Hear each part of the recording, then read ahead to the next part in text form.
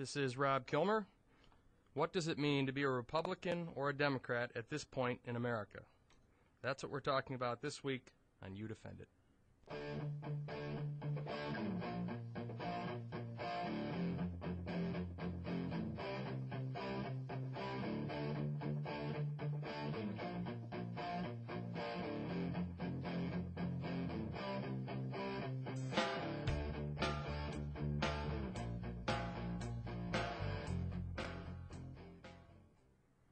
Welcome to You Defend It. The phone number to call into the show is 607-772-1290. As always, callers to the show will need to take a position, be able to defend it with an argument that is factual, not emotional. And if you can't make your point without insulting someone, you can't make your point on my show. My website is www.youdefendit.com. You can give me your comments on the show anytime. By Friday of each week, I will have the topic up for the next show. You can also visit my blog through the site, and you can read my posts and leave your own. You can always listen to my show live on streaming audio on www.wnbf.com. My show is then uploaded to youdefendit.com later on Saturdays, and you can listen to it from there if you missed it live. There is a debate suggestion section on my website. It is at the top of the homepage. Leave me your thoughts on topics, debaters, and questions. Finally, with respect to callers on my show will be treated with complete respect. For my part, I will ask questions that matter and give people the opportunity to answer. Okay. What does it mean to be a Republican or Democrat? My answer is simply nothing. It means as much as you let it mean. And I'll explain what I mean by that. In my view, at this point, and particularly as you watch the healthcare reform debate / fiasco take place, I don't think there's much difference between the parties.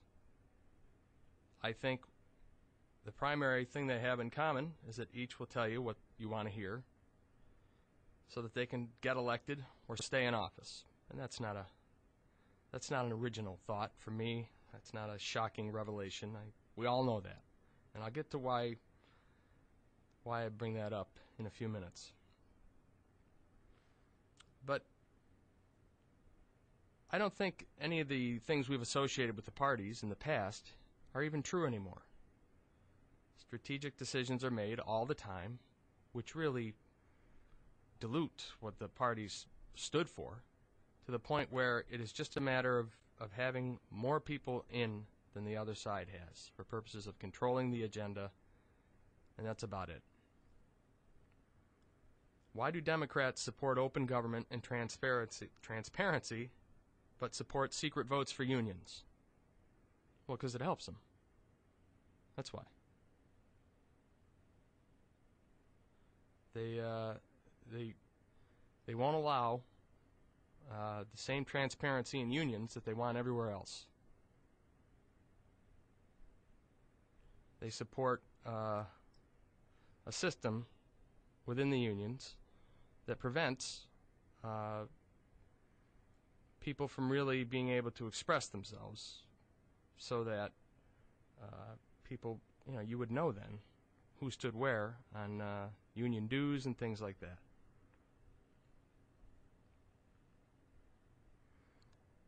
I should say they support a certain amount of secrecy in unions.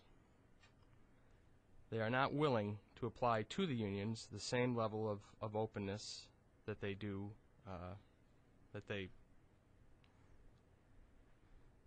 pretend to want elsewhere.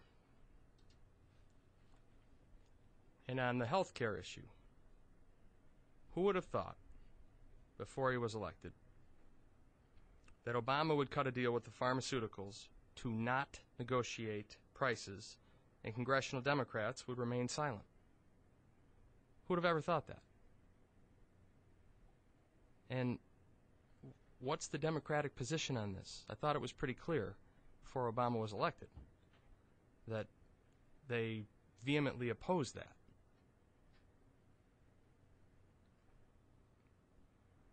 – for that matter, on that issue,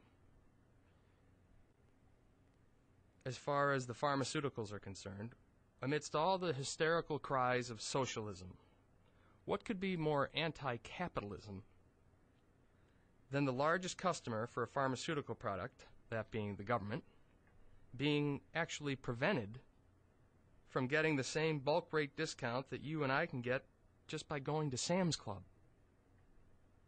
Where are all the Republicans on this? Where's the outrage?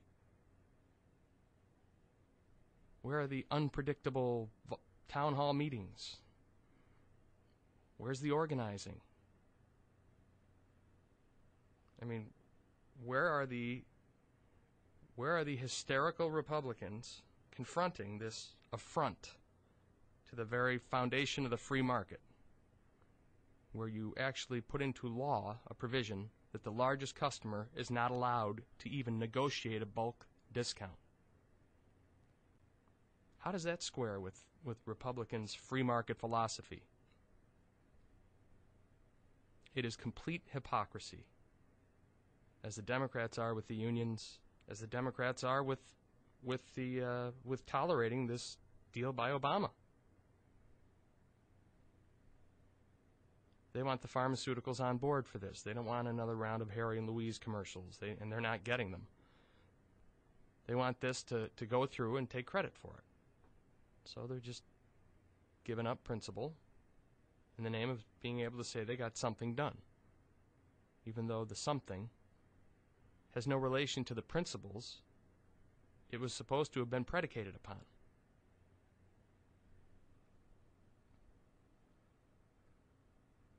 You have Democrats elected in the South because they oppose abortion. You have Republicans elected in the Northeast because they support it. So what's the point? What makes you a Republican or a Democrat? The D, the R, what is it?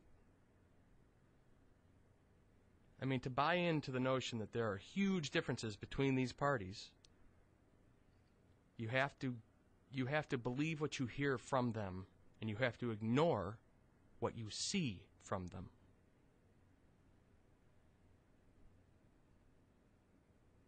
At the end of the day, you had George Bush, a conservative Republican, increasing federal entitlements more than any president in 40 years with the prescription drug law. Is he conservative? Does that sound conservative to you? With the consolidation of departments and the increase in hiring with Homeland Security, he increased the federal workforce more than any president in history. Is he a conservative? Does that sound conservative to you?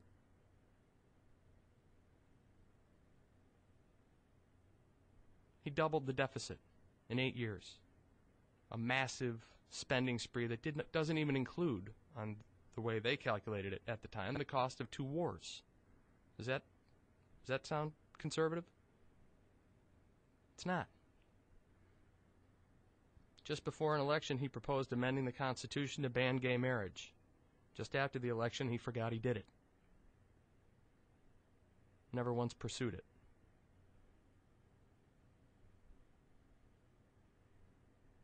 If you're a conservative Republican voter, you've been had. And they know it. They're vocal about it. Good for them. It's the way it should be.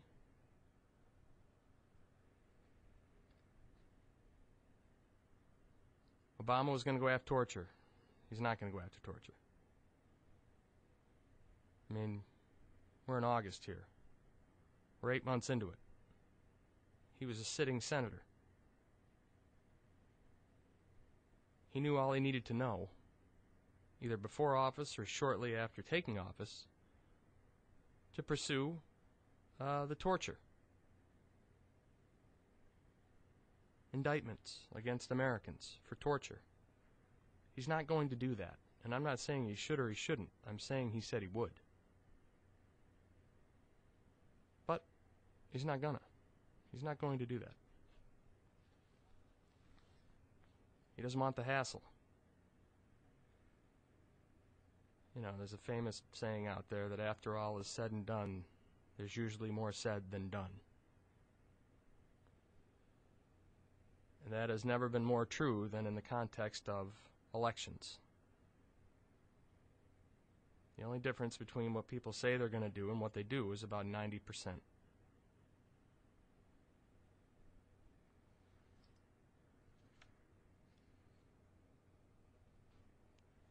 We're going to take a break here in a minute. When we come back, we're going to talk about what this means and what it should mean for the public. In my opinion, in my view, how the public should view this merging of realities when it comes to what these parties actually do as opposed to what they say. We will be right back. You are listening to You Defend It with Rob Kilmer right here on News Radio 1290 WNBF Binghamton.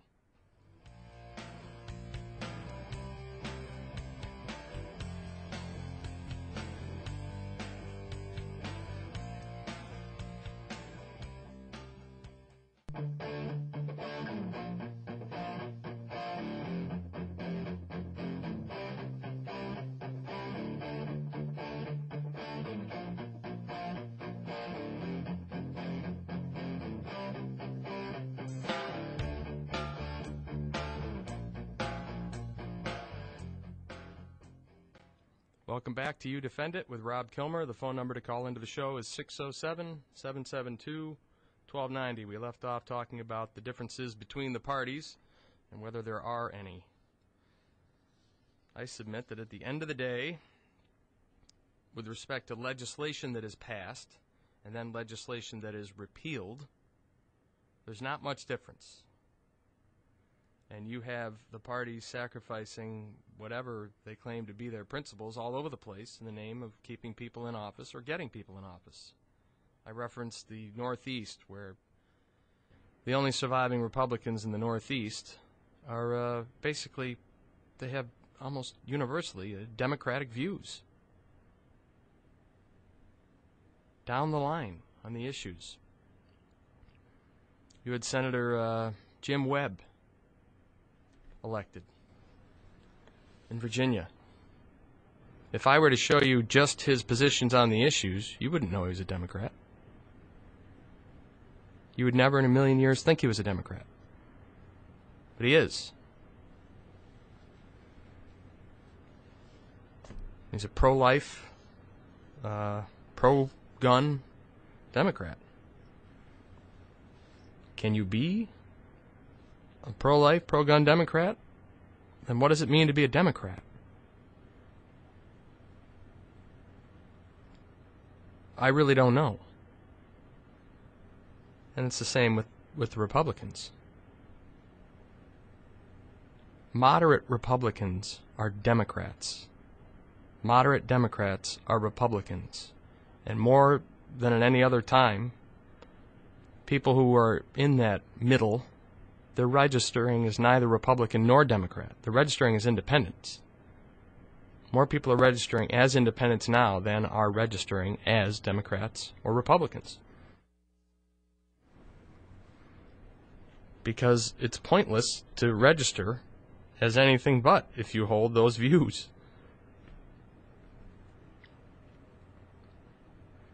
So, if both parties swap views in order to keep people in office, the question becomes, why do they do it? And the answer is simple. They do it because they know that to get elected or stay elected, they need to tell us what they want to hear. And to me, the flip side of this that is not discussed, and we're going to today, you have to think about what you want to hear. It has to be driven from this side, not that side. This side of the table, the public. If we already know that they react to what we want to hear, we are now in an age where people are publishing their own books on a large scale. We are now in an age where people raise more money via the internet for campaigns than they do through the mail.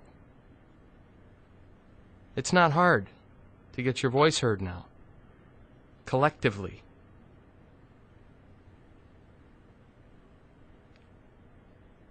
You can get an organized message out there on behalf of hundreds or thousands or hundreds of thousands or millions of people.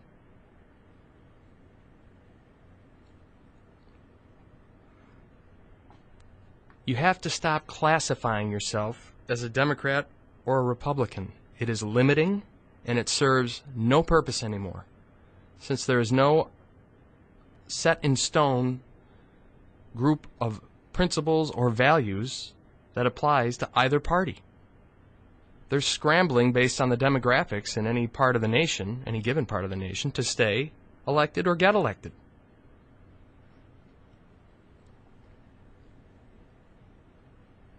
They recruit people who will appeal to the public wherever they are, regardless of whether their values or positions are consistent with the parties. Chuck Schumer didn't go out there looking, when the Democrats took over the Senate, he was the head of the Democratic Senate Campaign Committee. He didn't go out there looking, with a questionnaire, do you share these values? If so, please call. He polled on who was popular and said, you ought to be a Democrat. And by the way, what are your views?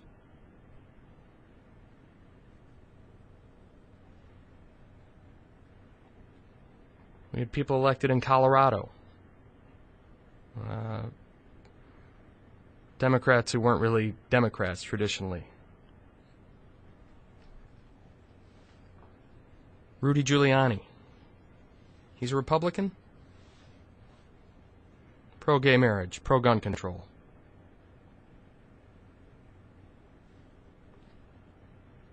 Republican how?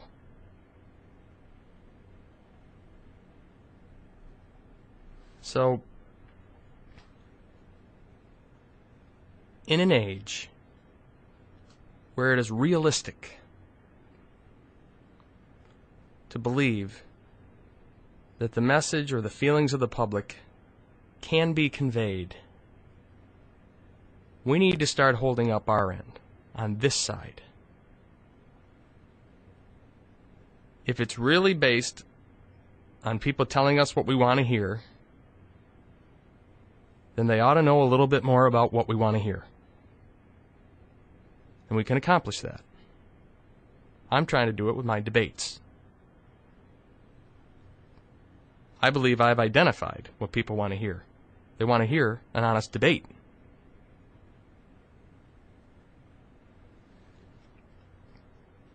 With no talking points, no sound bites, none of it. Last week, we talked about health care reform. 2 of the 8 callers last week were emphatic that we need a greater emphasis on vitamins, supplements, and prevention. I've heard that almost nowhere. 25% of my callers, now granted this isn't a large statistical group to deal with. This isn't 200 out of 800. But nevertheless, 2 out of 8 of my callers were passionate on that narrow point. That issue should be part of the debate. When the first person called last week, I thought, that's not really what we're after today. Thanks for calling. Let him make his point. I didn't think it was completely relevant, but it was interesting. It was different than what I had heard, and it was a good call. And then somebody else called with it in the second half of the show.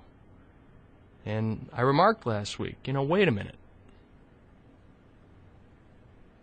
It's more than just interesting that somebody, now a second person, has called wanting to see this as part of health care reform. It's relevant now. If there are 2 out of my 8, then there are 200,000 or 2 million or 20 million people who, I didn't hear anybody calling after them saying, that's ridiculous. And that certainly wasn't my reaction to them. It makes all the sense in the world. we have the means now to organize around that idea and make it known to the people who sit on the committees in the Senate and the House, and impress upon them that we would vote for somebody who endorsed that idea, who included that idea that as part of healthcare reform.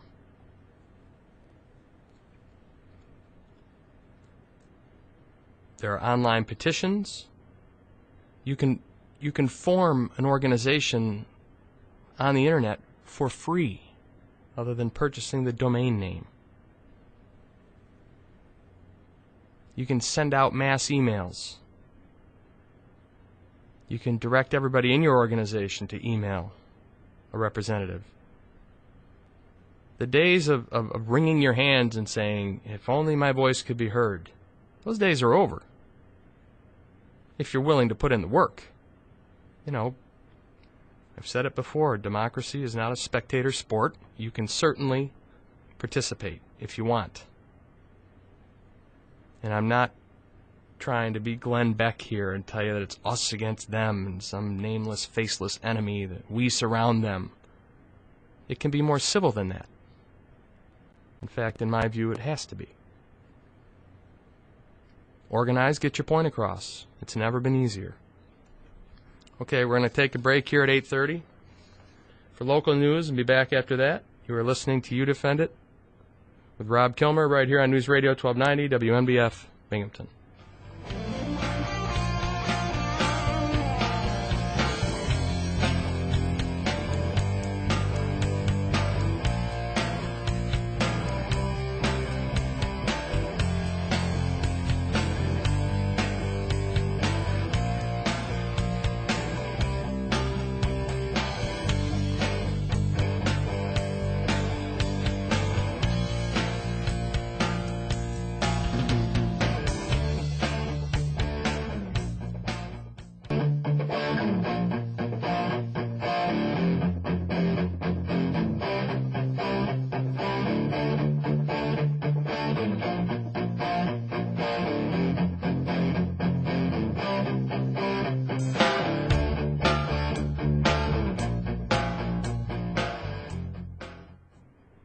Welcome back to You Defend It with Rob Kilmer.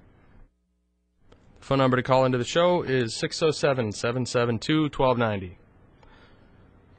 All right, we left off talking about how easy it is now to get our elected representatives, to make them aware of what it is we want to hear. And this is a partial list of what I want to hear. There's only 2 items on it, and they're kind of broad. But this is what I want to hear. I want to hear that our foreign policy will be honestly debated and driven exclusively by what's best for America. That's what I want to hear. In any given situation, that's how they're going to handle it. No broad, freedom is on the march, or we're doing this as a policy worldwide. Because number one, it's not true, and number two, it doesn't work for us.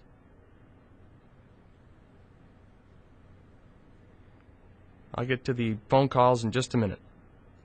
The second thing that I want to hear is that our domestic policies will be honestly debated and driven exclusively by what's best for America. I realize that's kind of similar to number one, but it happens to be true.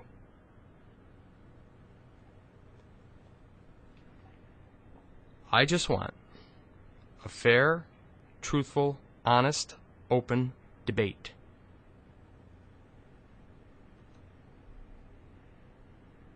Nationally televised. Prime time. Where the issues of our time are debated. That's all I want. Okay. I'm going to go to the phones. Frank, you there? Frank, you there? Yes. Welcome to the show. There's something up front for you, by the way. Okay, great. I could tell you a story on here, but it would give you a really big chuckle. I was in earlier the week, and I said, I don't know if I should say this, did Rob Kilmer leave anything? No repercussions, please. But the girl said, who's Rob Kilmer? And I said, I'm the guy he talks to. She says, oh, okay, I know him. Anyway, I took my vitamins today, and I don't need the duct tape. Did you say you were Frank from Appalachian? And she said, yes, I did. I've never heard of you. No. As a matter of fact, when I go to garage sale, people say, are you the guy that talks? I'm serious. I mean, there must be something weird about my voice or whatever. It's informative. But, oh, sure. Hey, I don't need the duct tape today. Well, that's best news I've had in a week. I agree with you on a lot of things, but, you asked the question, where are I don't remember the exact word, hostile Republicans at the town meetings? I think hysterical. Hysterical. Well, they're the same place as some would term it, terrified liberals. They're both hiding. I think the townspeople don't support either party. I think they want freedom of choice between their doctor and themselves on health care, and they don't want mandatory government intervention. Well, what do you think of the notion that the largest customer for prescription drugs, whether the government should be providing or buying prescription drugs, put that aside just for now, but yeah, just the concept that the largest purchaser in the world of prescription drugs is prevented by law from negotiating a bulk discount? Ridiculous. Yeah. And where are these free market, we're turning into a socialist, country, Republicans on that issue? And why are the Democrats tolerating it? Because they think they can get a deal done without those hurtful commercials from Harry and Louise, and they think that they can avoid the lobbying effort by simply striking a deal with the pharmaceuticals.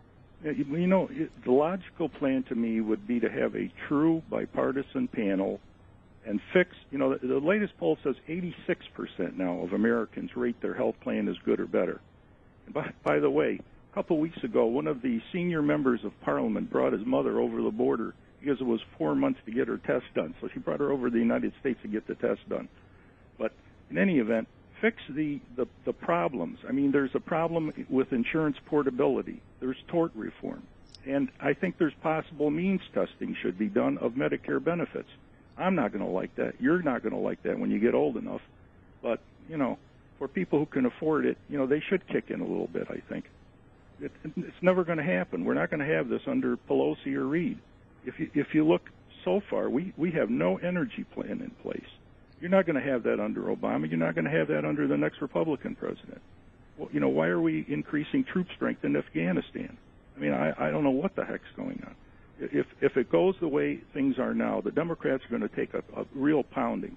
First, in the next election, first you're going to see New Jersey with Corzine. That's this fall, and then there's somebody in Virginia also. Well, he's losing right now. I think both of them are going to lose. And you're going to get the Republicans back in, and we're going to have the same. Well, right. I can't use a bad term, but we're going to have the same trouble over and over again. Nothing seems to be logical. Nobody works together. Nobody solves these things. It just keeps going on and on and on. They keep saying that if you had done it my way, it would have worked. Or they hope the other side, they want the Democrats. The Republicans want the Democrats to own health care reform, with the hopes that it'll go down in flames. They will, and it may. But the other thing you hear is, well, we haven't plowed enough money into this yet. We've got to put more into it to save the situation. And people are just getting tired of it. No more bailouts. I mean, everybody's saying that. Enough, enough, enough. And when this economy rebounds, and this economy is always strong, is always rebounding, you're going to see hyperinflation. And then what's going to happen? People are going to be in deep trouble again. It's not a simple problem. And that is the biggest illusion of all. Everybody tells you on both sides, all you have to do is this.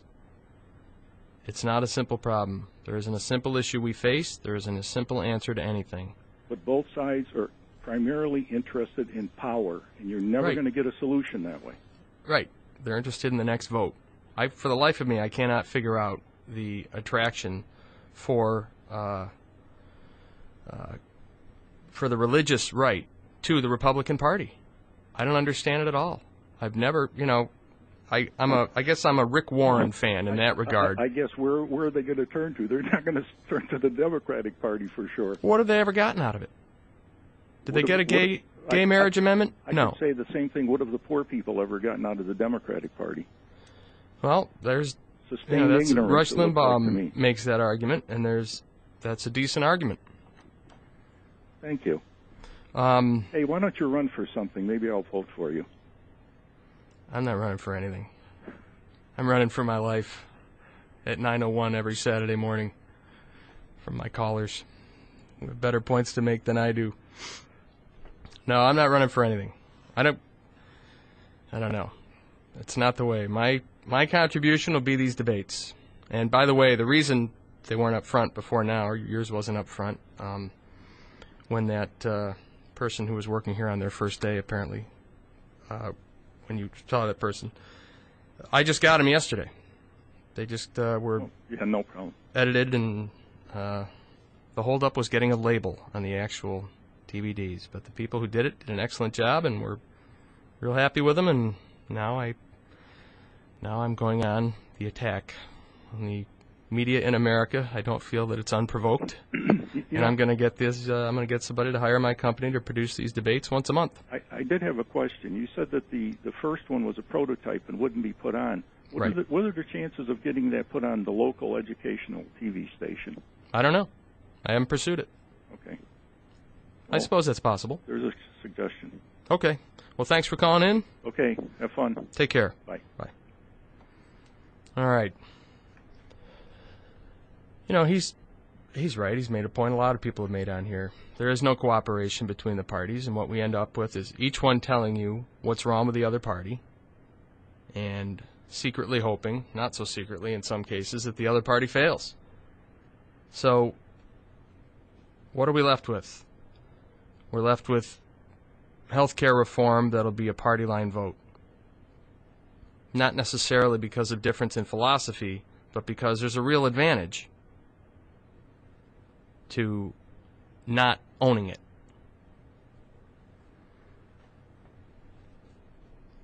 That's what we're going to have. We're going to have a debate where nobody talks about why it costs so much. We're going to have a debate where nobody discusses prevention. We're going to have a debate with everything but solutions. We're going to have town hall meetings with police. And we're going to call it free speech, which it is.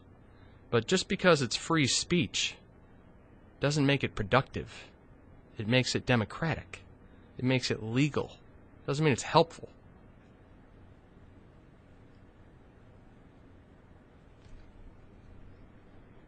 So, I mean, you tell me what's preferable. Solutions or organized resistance? I tend to lean towards solutions. All right. Lucas, you there? Yes, I am. Welcome to the show. Nice, And clear I'd like to connection point this out, week? Problem with the two parties cooperating with each other. Okay. Look at our government in Albany. By and large, the parties have been sort of hand in glove with each other most of the time, except when it comes to little power struggles, because you've had a situation in this state where if you have an incumbent politician loses office for whatever reason, doesn't matter if he's a Republican, doesn't matter if he's a Democrat. If somehow Albany comes up with a job for them right away. In other words, they protect each other.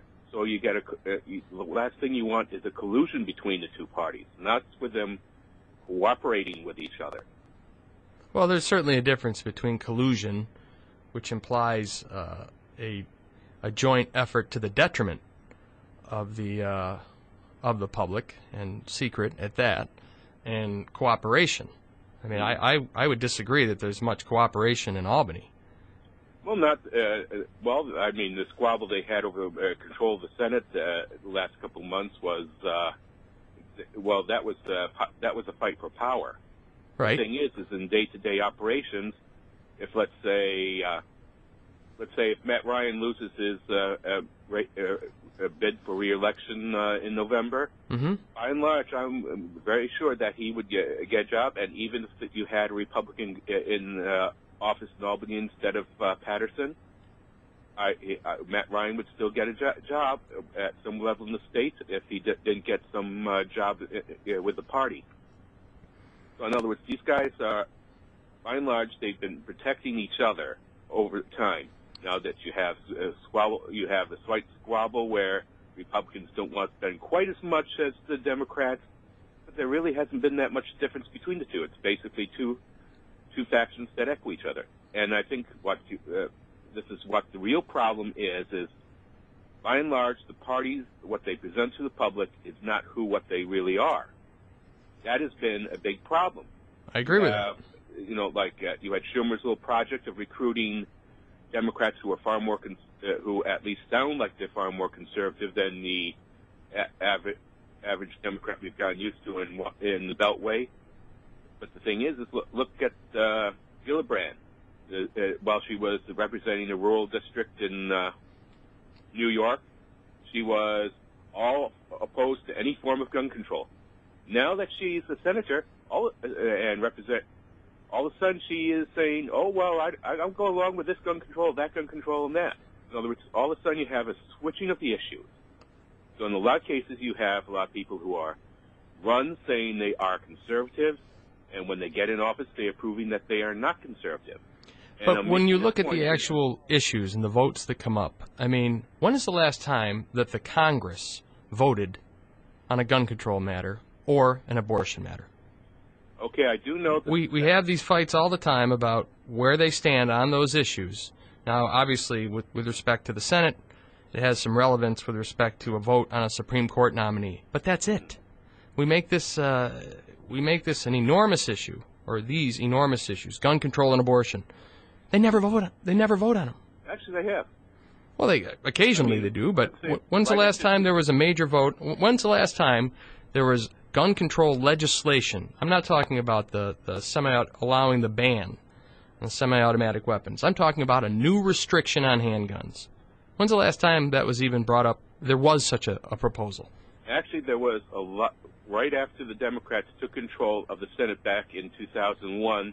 They had a number of votes that, in the end, it was symbolic because they knew the Republicans had a majority in the House, and that the issue wasn't even going to be brought up there. Right. You had the Democrats in the Senate pushing. They voted on a number of gun control measures, but they voted on them knowing full well that these would not be enacted in law because the Republicans in the House had no intention of even dealing with the issue. Right. So when's the last time we faced the reality of a new gun law? 10 years ago? 20 years ago? We had assault weapon ban. On a federal level, that was 94. On state levels, you have had issues on the concealed carry thing going through all the time. Well, sure, on the state level. But as far as the federal government is concerned, the assault weapons ban is the last thing we've really had. Mm-hmm. That was 15 years ago. Yeah, that was the one where Maurice Hinchy said he voted for it. Lucas. It had this little provision where it would add 100,000 policemen and all that, and the measure that was added in there actually caused a net reduction in the total number of police because all the municipalities that were getting the money were using it to cover the new hires that were replacing the retirees. In other words, guys who were leaving the force, and what happened is then they took the money that they used to give to the police and they put it to other things, and when the federal money dried up, all of a sudden there wasn't money for new replacement policemen. Now, I'm going to go out on a limb here. I don't usually make these kind of wild predictions, but today I'm going to. You are not a big Maurice Hinchy fan. Is that accurate? Nope. I'm also not a big George W. Bush fan. That's accurate or that's not accurate? That you don't like? That is very accurate. I am not a fan of most of the ones in Congress of either party. Okay. Because I'll let you know where I stand politically. I'm a member of the New York State Conservative Party, so as far as I'm concerned, Republicans are almost as liberal as the Democrats. Are you a libertarian? No, I don't go along with their issue on drugs. Okay. And I'm probably a lot more hawkish on defense than the average libertarian is. I've never understood why every libertarian isn't a member of the Republican Party.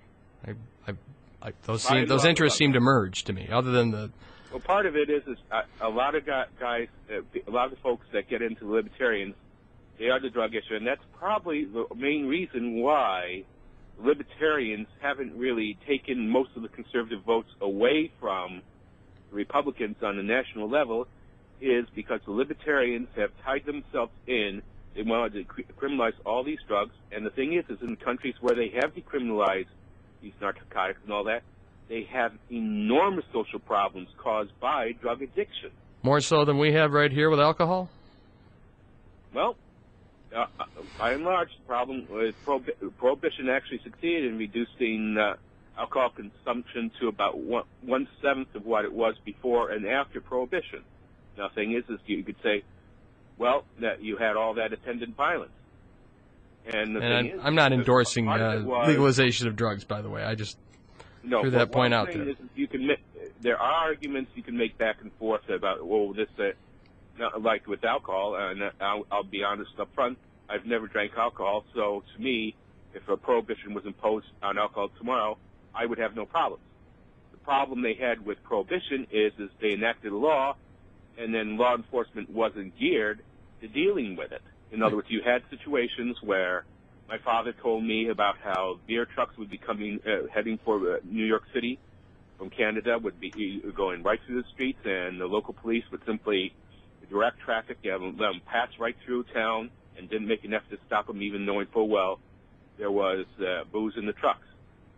And yet I do know that a lot of local people went down for violations of the Volstead Act. So in other words, there was enforcement, but apparently no one was really prepared to deal with the organized criminal gangs that developed in the transporting of alcohol. Right, and thrived, by the way. I think they gained major power during that time. But it did reduce drunkenness and alcohol-related problems enormously during the period of Prohibition, because most people obeyed the law. You had a small minority of people that still went, they may not have drank as much as they did, but they would go to these secret parties and drink. And you had what happened is alcohol consumption went down to one-seventh of what it was before Prohibition came in. And then when Prohibition was lifted in the 1930s, it went right back up to where it had been before. So you could argue that you could say if you start legalizing marijuana and heroin and all that, you may end up with the sevenfold increase. And then all these health problems that simply come from smoking are going to be suddenly, all the pot smokers are going to wonder, why I'm getting lung cancer? Maybe it's because you have the same tars of nicotine in marijuana that you have in tobacco. Which I gotta end the call, but which would obviously raise the issue of why cigarettes are legal. But thanks very much for the call. Mm-hmm. Take care. You too. Bye. Bye.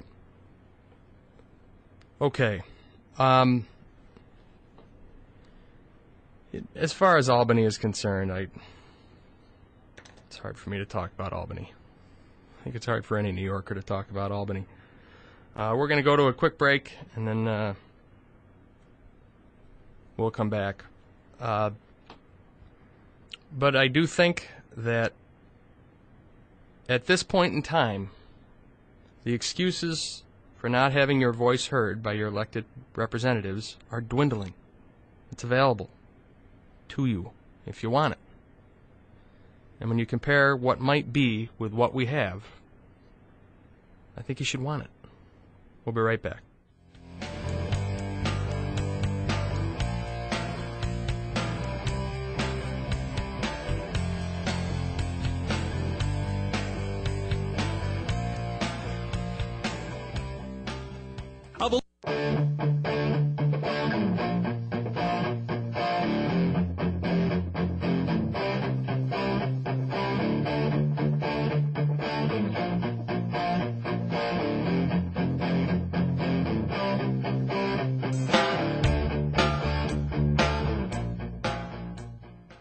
Welcome back to You Defend It with Rob Kilmer.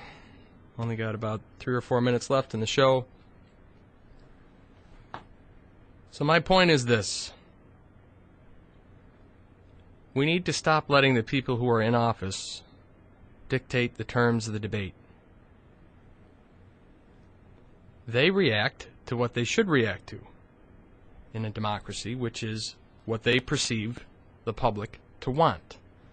Now, certainly, in some cases, they go out of their way to determine what the public wants. Both parties engage in their ad campaigns, and their special interests also engage in their ad campaigns to influence the public. But the numbers don't lie. The independent vote determines who wins now, nationally.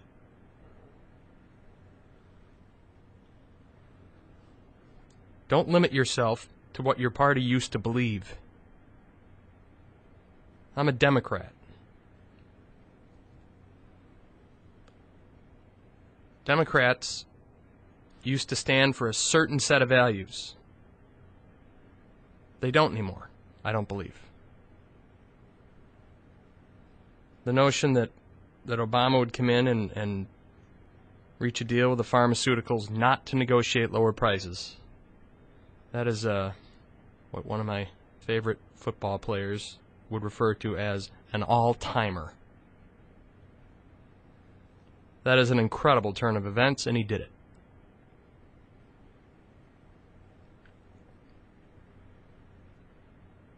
Democrats anywhere but the Northeast, I shouldn't say that, in the South and the Southwest, if you want to be elected to the Senate, you're going to probably have to be pro-life, anti-gun control. That's not the Democratic Party. It just isn't. There are fundamental philosophical differences that the parties used to have. And when you start to straddle those lines, you've made the characterization as either Republican or Democrat meaningless. And I think people find themselves believing certain things or wanting certain things because the Republicans are Democrats. You know, I mentioned about the callers last week and how 2 out of 8 had said, you know, we need to focus more on prevention and vitamins and supplements. Were they Democrats? Republicans? Conservatives? Liberals? What? What viewpoint is that? I say none of the above. That is an observation made over time by people who think and care about an issue. That's the way it should be done.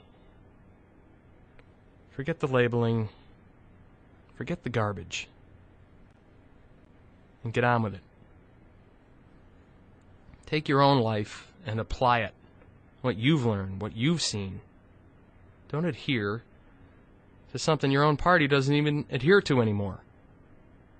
Figure out what's best for America in your eyes, in your view, and advocate. Thank you for listening to You Defend It, and you can hear the show on youdefendit.com. It'll be uploaded later today. We will see you next week.